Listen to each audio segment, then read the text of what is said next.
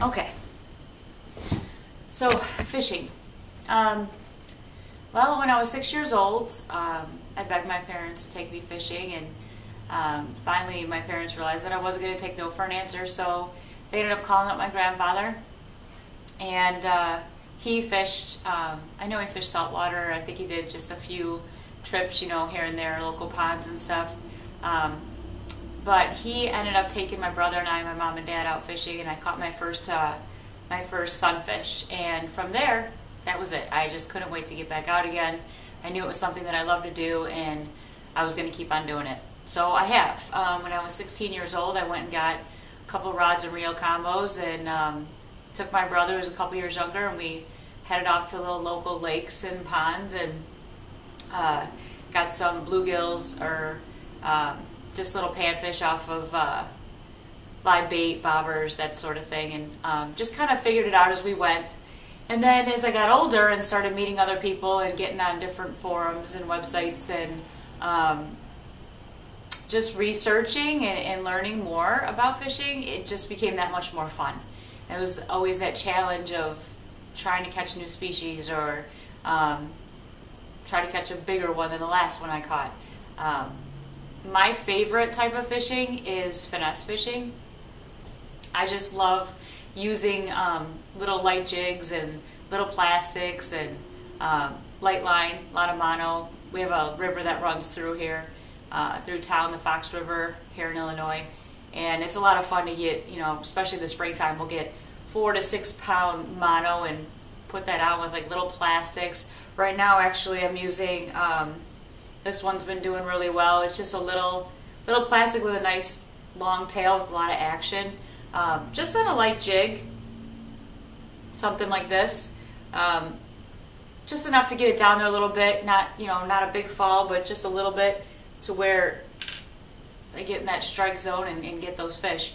I love to go to the stores, and I find these little bait shops, and they have these cool little things like new baits that I haven't seen before. I found this one recently. It's got these crazy little paddle legs on it, and I haven't tried it yet, but I'm excited to see what it's going to do. That's a lot of the fun in fishing, is just finding different things out there on the market that come out, and buy it and just see what it does. You know, most times it will catch fish. So I also work at a hair salon. I'm a hair designer, and a lot of my clients through the years have, my clientele has kind of evolved into fishermen. Whether it's the client that fishes or somebody they know that fishes, and they end up telling their friend or their brother or uncle or whoever that fishes, you gotta go see this girl, you know, she's got pictures up everywhere of fish, and she loves the fish. So my clientele has become that. So they'll bring in their tackle and they'll share it with me, and they'll, I've had a couple of clients bring in contour map of a lake, and they'll say, you know, where's the walleye? Mark them on here. Here's the pencil. Mark them on the map for me so I can go find them. And sometimes they do. You know, it's obviously they get this false impression that I know it all.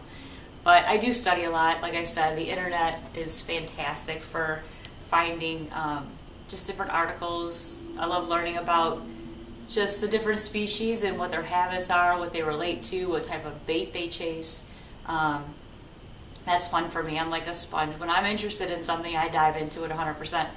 So yeah, I really enjoy that aspect of it. I enjoy going down to the river and seeing families down there. I was down at the river on Sunday, I believe it was, and there was this father and son, and the father had no idea,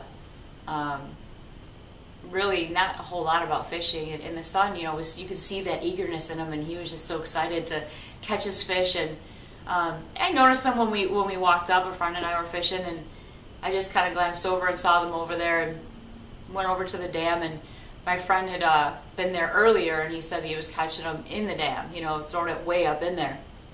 So we went over there to see what we can find, and I threw my jig up in there, and sure enough, it was like the second cast I had a smallmouth on, and it was a pretty decent one.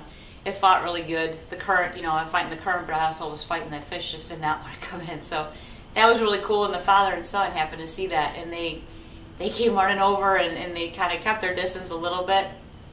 And once I brought that fish in, the kid just had this big grin on his face, and he was like, wow, like, I want to catch one of those. And the father ended up coming over, and he's like, do you mind if I ask what you're using? And I'm like, not at all, you know. So I got in my tackle bag, and I gave him a couple of, I was actually using, like I said, just these little plastic minnows, and I ended up giving him a couple jigs. I said, here, you know, tie that on for him, and he was a little embarrassed. He always said, I don't even know how to tie it on. So I helped him out, got it all rigged up for him, and you know, I said, he kept saying to me, he's like, you know, you're being so nice. And I said, well, that's how everybody should be. You know, we're all out there to catch fish. We're out there to enjoy it for whatever reason.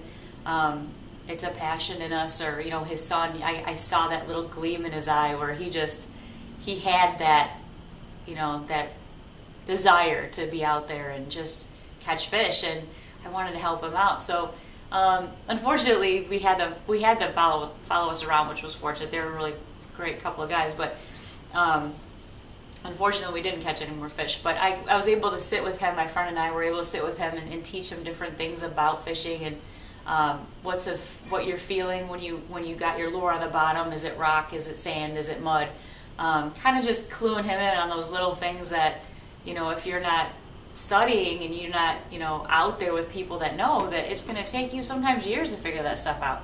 So I wanted to give him that little heads up, step up in fishing to where he can get out there with a little bit of knowledge next time when he's with his dad, and a little bit of confidence. Because let's face facts, I mean, fishing, to me, it's 90% confidence. If I'm not confident when I'm using, it's going to take me a while to catch a fish on it. If I don't believe I'm going to, that's rough. I'm having a bad day out there if I don't have that confidence. And sometimes I like to get out of that comfort zone. A lot of times, actually, so that I can gain that confidence. But that's the whole learning process. So, yeah, it's fun for me to teach other people and to see that kid get all excited. And he had some, you know, Walmart brand or grocery store brand rod and reel. It was very unbalanced and very heavy and very awkward in his hands. He was probably about, I don't know, 10 years old. And I handed him my rod and reel, and he was like, wow, this is really neat. It's so light, and he was able to cast it better. And you know, and I kind of told him how much it was, and I said, that's down the road a little bit for you, but at least you know what to look forward to and why down the road when you are looking at the price tags of this stuff, like why it costs so much, and you know the value of it, I guess you should say. There definitely is a lot of value, and when you start really moving up in fishing to your gear, it makes a huge difference. Like I said, you can feel the difference between a sand bottom, a rock bottom, things like that. I like to have fun on the water. Every time I go out there, it's just either whether it's the scenery, the beautiful sunrise or sunset, that really just takes your breath away. I enjoy that part of it. I enjoy, you know, watching an eagle soar. We were on a lake up in Wisconsin, Lake Geneva, and it was late fall. The winds were terrible. We went to 3 different launches to try to get on the lake, and every launch we went to, there was sleet that morning too, and all the launches were ice, and a lot of the launches were like a steep kind of incline, and our fear was that we'd go to launch the boat and we just keep on going into the lake, and that would not be good. You don't want the truck to go in the lake too. So we kept trying to find a launch that we could get on. And we finally did find one, and it was raining all day. It was just one of those days that most people look outside the window and say, oh, it's a miserable day out there. To us, it was like fish, you know. It's late fall, that's fishing. That's where we want to be. We want to be in that. The winds weren't so bad to where you weren't able to get a little presentation going, but it was one of those late fall days that you know are going to be there. But we finally got on the lake, and these eagles were soaring up ahead, and I got some pictures of them, and one was coming down, and it was just diving on these coot. I don't even know if that's a real name for them, but these fat birds, they run across the water because they're so fat they can't take off right away. But the eagle was just diving on them right in front of our boat, right off our bow. And there was actually people, there's a road right there, we were in a bay, and these people pulled over, and they were taking pictures of the eagle diving too, as we were also, and then they turned their cameras on us like, look at these crazies out there fishing. But it was a good day. I mean, we ended up catching fish, and that's all we care about. As long as I'm catching fish, I don't care what the elements are. A lot of times I'll forget, I'll be freezing and my hands will be so cold I can barely move them, and I'll hook into a big walleye and I'm warm as can be. It's like the whole weather changed and it's 70 degrees out to me. It's just fishing, when I'm fishing, everything else around me just turns off, and I love that part of it. It recharges me. I can't explain the closest I can come to explaining how I feel when I'm out there fishing and I'm catching fish is probably that feeling you get as a kid when it's Christmas morning and you're going to open all those presents and you're going to get things that you wanted and you're so excited about just tearing open those presents. That's the closest thing I can come to what fishing means to me and how happy it makes me. A lot of people ask me, is this something that you want to make a career out of? A lot of people told me you should be a guide, you should get your own show, you should do all these different things, you should get paid to fish, you do it all the time anyway. Yeah, I definitely want a career in fishing. My dream is to have a show. I would love to teach people just the little aspects of fishing that I know I just have a lot of ideas that I haven't seen before on TV. There's a lot of shows where people catch fish. That's great. That's what we do. I would like to encourage women to get out there more.